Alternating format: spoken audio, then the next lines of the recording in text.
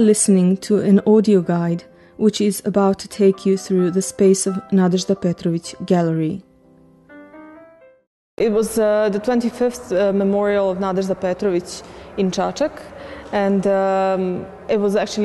it is also this year the 50th anniversary of the gallery.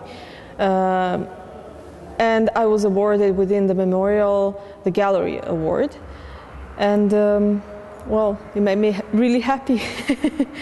The piece I did there is actually still site-specific. So I have made a set of stories which deal with layers of the space, that particular space, the gallery in Čačak. The thing is that this work works with that space, particular space. It was made for that space, and with the works that were there at that moment. It was a group exhibition, so. But now, as the exhibition has been taken down, I've tried to continue this and actually to experiment and see how it works within different spaces. Although you don't have any more of these works around, and you don't have that space. I'm now in Belgrade. I'm working with completely different space.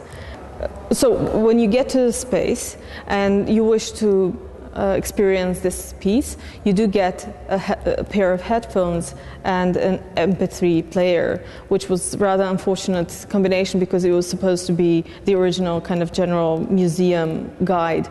So you get the MP3 player, and then you go around the space. You start from the number 1, and then you hear actually some kind of prelude, some kind of introduction that takes you to another space, kind of offers you to go to find another place, which is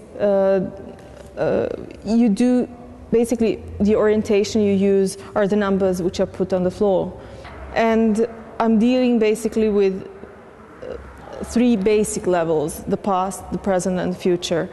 So the past kind of gets the point of the history of the building, and it concerns or touches upon Nadezhda Petrović and her work, from my perspective, of course. And the present is dealing with the works which were at that moment in the gallery, and the future is dealing with some projections and possibilities that I envision in the space. Guides usually take you somewhere, but this is not going to be the case. You are where you are.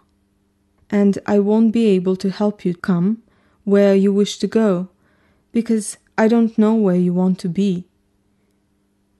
But there where I have been, I'm leaving you a trace. The thing I did was basically, the title of the work is Guide Through Exhibitions and Cities. So the thing I did was to guide people through the space, but on an audio level, officially. And then what I'm interested in is evoking images and rather contexts and situations and different kinds of sensations in the audience, in the spectator.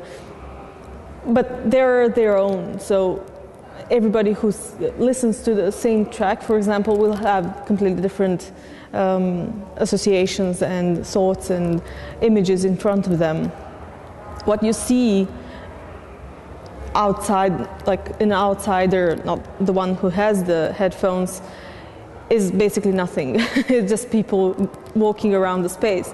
Whereas as a spectator, as a listener, as an audience, you actually get to see many different things happening in the space, which become part of your thoughts through an audio guide.